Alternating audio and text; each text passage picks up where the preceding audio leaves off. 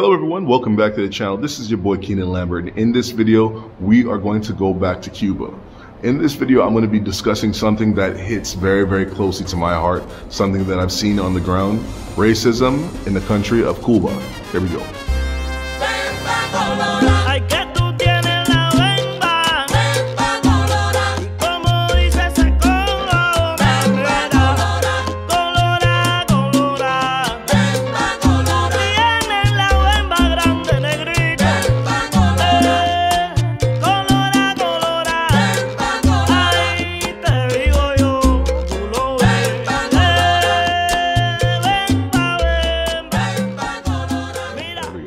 Under the Spanish, Cuba was a major player in the slave trade. Cuba imported thousands of African slaves in order to facilitate the operations of plantations, as well as needs in the urban industries. After that initial group that came from Africa, there were additional migrants that were invited from different areas of the Caribbean to participate mainly in the sugar industry, as well as other industries in Cuba. It's for that reason why about 4% of Cuba's population can still speak Haitian Creole. Although the Spanish and American War would allow Cuba to earn its freedom, Afro Cubanos still suffered under the rule of their fellow Cubanos. And then came our guy, Fidel Castro Ruz. In 1959, Fidel Castro's revolution would sweep across Cuba and would end the dictatorship of Fulgencio Batista. Originally, one of the reasons why Afro Cubanos were so pumped up and charged for the Cuban Revolution was because they believed that it would address some of their concerns related to a reality that they were living every day as second-class citizens in their own nation. The Castro's administration would provide access to education and healthcare, with which Afro Cubanos did not have access to previously. However, the administration did nothing to cure the minds of white Cubanos who controlled industries in Cuba for a long time. A key piece of Castro's agenda was housing reform. This gave poor Cubanos of all races access to housing. However, in the present day, due to a lack of funds for maintenance and upkeep, many of these homes continuously collapse, killing Cubanos. Unhappy with the direction of the Castro administration, nationalizing industries that were traditionally owned by Americans, many Cubanos opted to leave Cuba for the United States, Spain, Canada, and other nations. And amongst those Cubans who left primarily were white Cubanos, Cubans of majority European descent. After the conclusion of the Soviet period in Cuba, so right about until the 1990s when the Iron Curtain fell, Cuba could no longer afford to be a socialist nation in the way how it was in the past. Healthcare and education would still be free. However, Cuba was forced to liberalize its economy. Due to a sharp decline in Russian Soviet subsidies, Cuba would be forced to go on and reinvent its economy. Tourism and remittances would take center stage. Due to the fact that it was majority white Cubanos leaving, those who would end up sending remittances back to Cuba to their family members would also be those same very white Cubanos. Okay, so say you take a family of a black police officer, you take a family of a white police officer, and they're both making the same amount of pesos, so they can afford more or less the same amount of items. Okay, when you add a layer on top of it where the white Cubano is receiving remittances from his brother or his cousin in Miami, over time it creates a society where this white police officer is going to have much more than the black police officer. Theo Pepe lives in relative comfort in Centro Habana. He has 3 sons abroad. Meanwhile, our favorite Cuban grandfather, Mr. Jefferson, has no one abroad and lives in hot squalor in Cayo Hueso. Well, actually, he's got me and some of you great folks in the comment section. And traditionally, before inflation, government employees in Cuba were making somewhere at about maybe $30 equivalent in a month.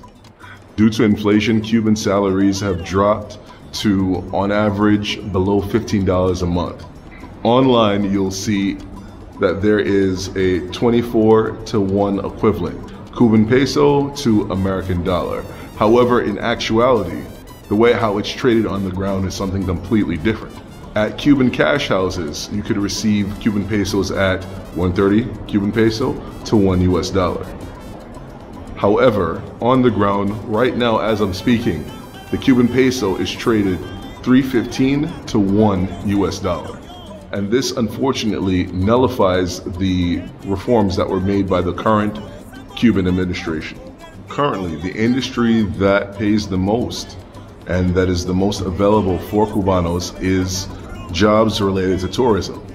And it's for that very reason that Airbnb owners end up making some of the most money in Cuban society. But for those of you that have gone to Cuba, okay, how many of you have ever experienced a black host?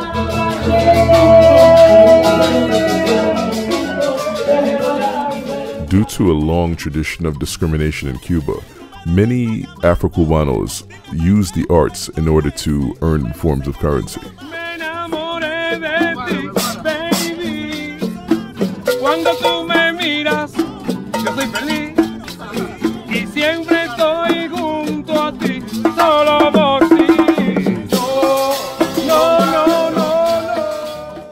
Now, many of us, people of African descent from the Western world, go to Cuba and we feel like we're experiencing this different society where our color, our identity is something that's celebrated.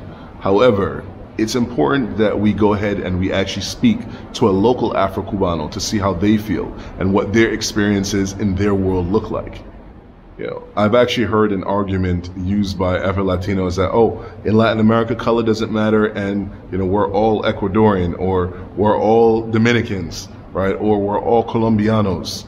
Yeah, but that does nothing to address, or that actually says nothing about the inequality that's real, something that's affecting people on the ground. When you look at the majority of the upper class, what does that class look like? And that tells you everything that your society is actually about. Now, one of the chief ways how Cubanos actually make money is by opening up private restaurants and private Airbnbs. Well, how do you gain capital to do so if you're only making $30 a month? One of the chief ways how Cubanos actually get businesses started is through those very remittances that I mentioned.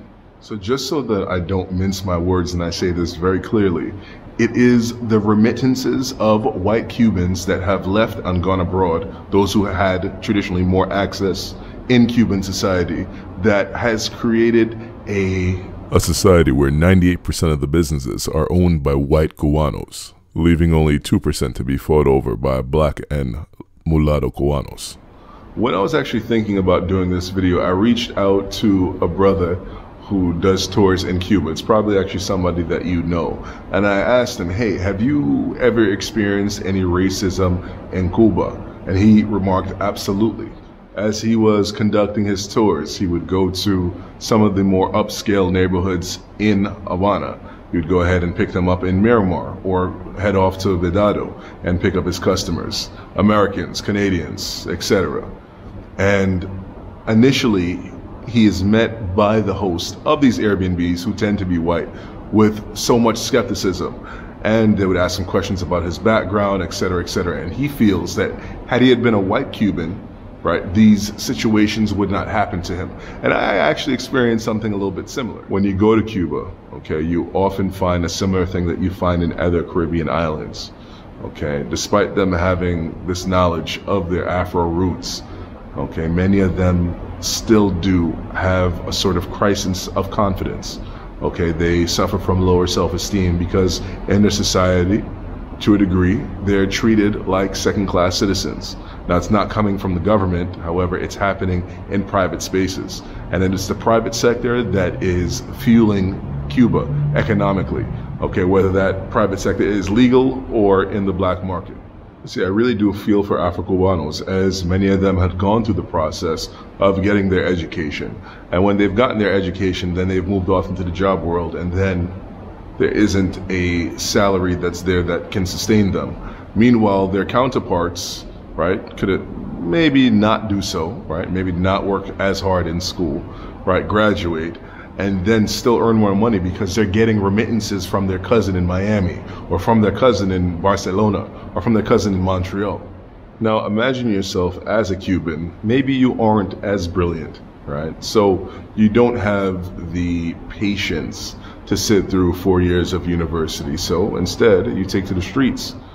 You might hustle tourists out of their money in one way or another. Okay, a popular way is inviting them into a restaurant, and then the restaurant has a deal with you, so you go ahead and they charge them double for the meal or maybe triple for the meal, and then the restaurant keeps some and then you keep the other piece, right? And just with that one hustle, potentially, you've already made more than the supervisor at a physical therapist's office. Or imagine yourself a young lady, right? Maybe you live in some of the urban ruins in Centro Habana, close to the Malecón.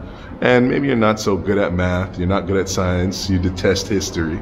So you go ahead, you go out to the Malecón and you look for foreigners, right? Maybe you are somebody who is selling your body, okay? Or in a less direct form, right? You are skilled in getting boyfriends who will send remittances to you. I actually did a video on this topic. It's actually earned a lot of views, with generally single mothers actually bearing the brunt of the economic situation in Cuba, and many women electing to go out and actually selling their body in order to make money. The Cuban economic situation is getting worse and worse every day. Okay, those same subsidies that existed during the 80s don't exist today. And many Cubans are forced to hustle in order to make ends meet. Even my friend who has gone to university, right, and is currently the supervisor of a physical therapist's office, she is forced to actually care for individuals after work. So she would maybe provide massages or other services to individuals that have family in Miami.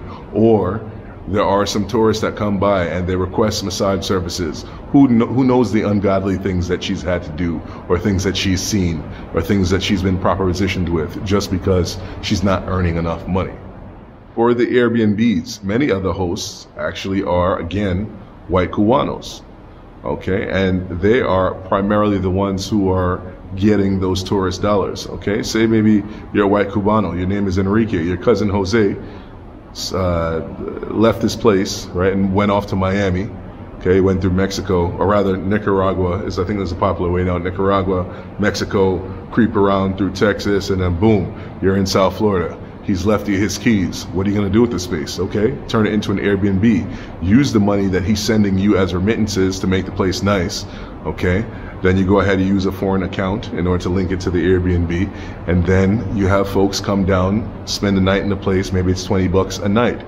Okay, as I said previously, the salary for many Cubanos right now due to inflation is $15 a month, and just in one day you've earned more than your counterparts that maybe you went to school with, just off of your cousin Jose's place. I'd like to thank you guys so much for watching this video. Okay, thank you for listening to my nonsense. Please do comment in the comment box below on things that you've seen, maybe in Cuba, maybe in some other country that you visited. Thank you so much for watching once again. I'll see you guys very soon. Peace out.